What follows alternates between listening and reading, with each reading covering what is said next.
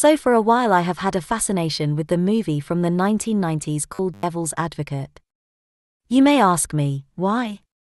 Well, I will tell you. There is a little lesson to be learned in the movie, and it evaded me for a while until I finally figured it out. The movie actually teaches a lesson to reject the vain desire to be the best, because like the devil, one could potentially think he is more important than he really is. And so after watching bits and pieces of the movie, I decided to research Faust, to see if there was any connection. It doesn't appear to be much connection other than the devil being a central character in the story, but it certainly does strike interest in me because I remember seeing a theatrical poster for Faust when I used to play Call of Duty Nazi Zombies. It was in the map called Kino der Toten. I thought that it was an odd theatrical poster, but after some research I found out that the movie was originally released in the 1920s and was likely viewable to those who lived during World War II, during which time that game's plot was. Well, today, we are going to review what Wikipedia has to say about Faust, and we shall hopefully be enlightened. So here it is.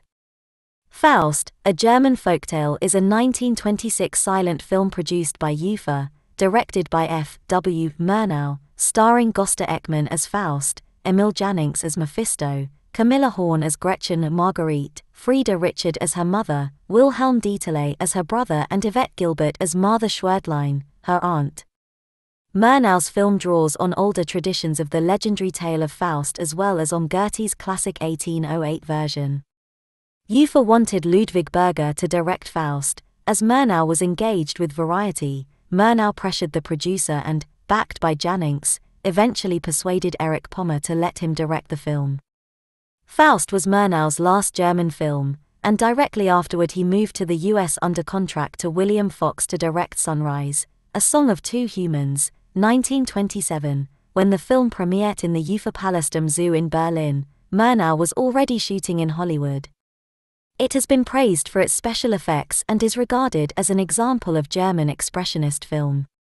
Plot: the demon Mephisto has a bet with an archangel that he can corrupt a righteous man's soul and destroy in him what is divine.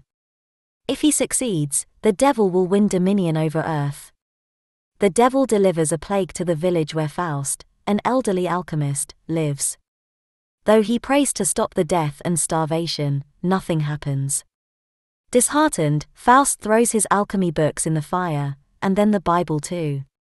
One book opens, showing how to have power and glory by making a pact with the devil. He goes to a crossroads as described in the book's procedure and conjures up the forces of evil.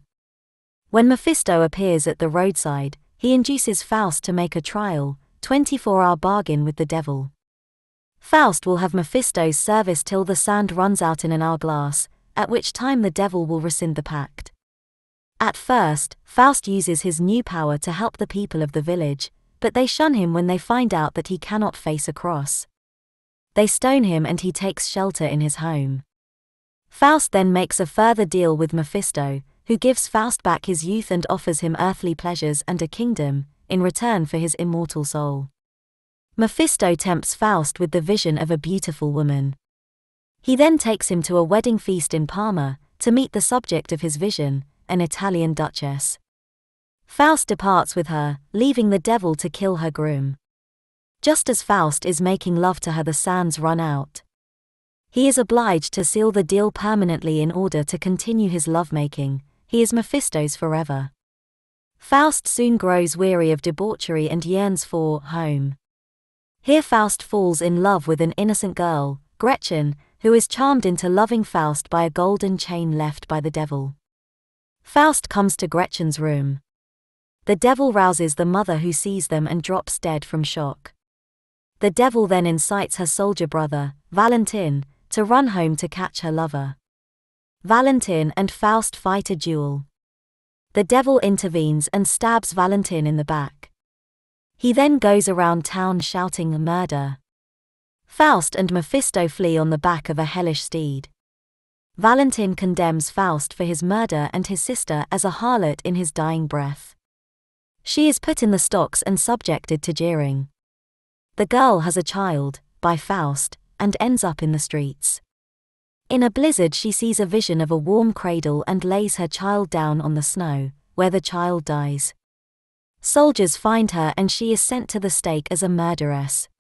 Faust sees what is happening and demands Mephisto take him there. Faust arrives just as the fire has been started to burn his lover. Faust wishes he had never asked to have his youth back. Mephisto smashes the mirror with Faust's reflection and he loses his youth. He runs through the assembled mob towards Gretchen, and it is as an old man that Faust throws himself onto the fire to be with his beloved. Gretchen recognizes Faust and sees him in her heart as a young man again as the fire consumes them together. Their spirits rise to the heavens. The angel reveals to Mephisto that he has lost the bet because love has triumphed over all. And that is pretty much it for the movie Faust. I wonder if they will ever remake this movie. It is unlikely, but hey, it is definitely something worth looking into.